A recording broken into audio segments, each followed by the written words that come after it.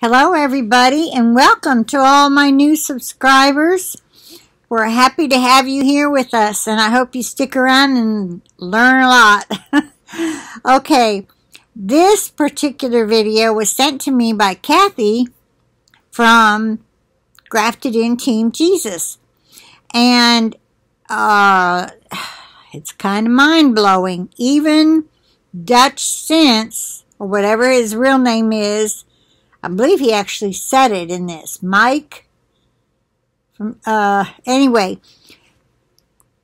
it's like 29 minutes or something like that, but he's showing what looks to be directed energy weapons trying to cause, well, they are causing very hot spots to go off that look like a fire is there, but then it's not there.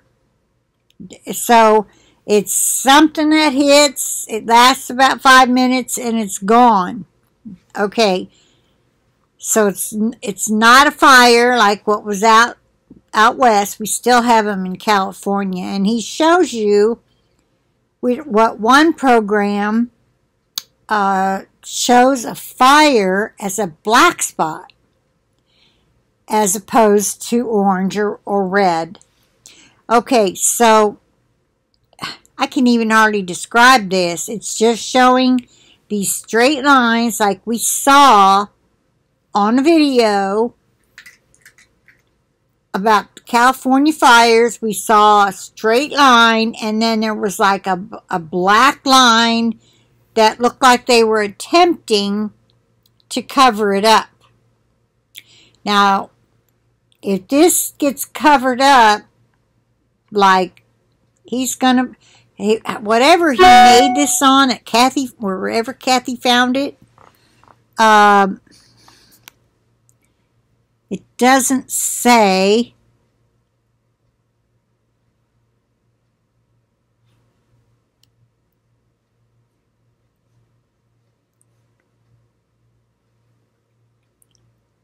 He said he was going to put it on YouTube. Okay, so this is from YouTube. So apparently this original was put on YouTube. She sent it to me through YouTube. Okay, so I have a link here. I'm just going to go ahead and click on it again. So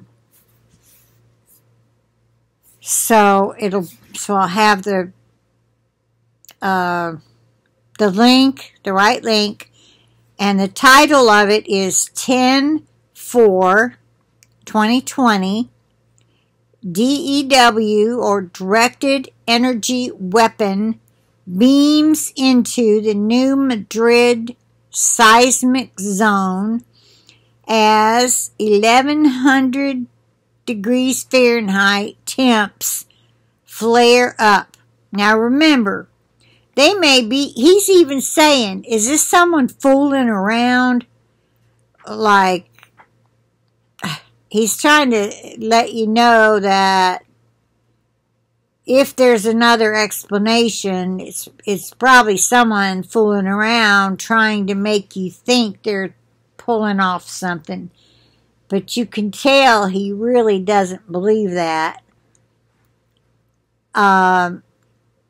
He's showing where this is going through Lake Michigan,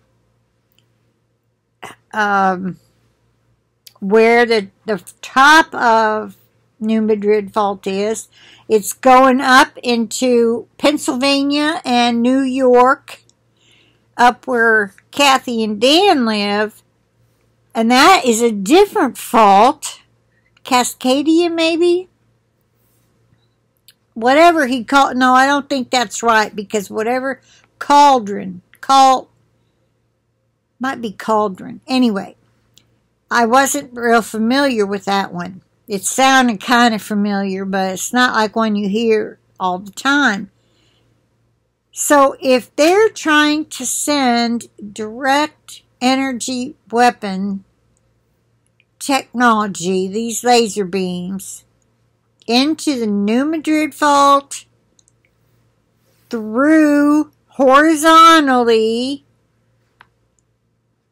from where it would end up over to this other one, and then another one going northeast up all the way to New York, where this other fault line is.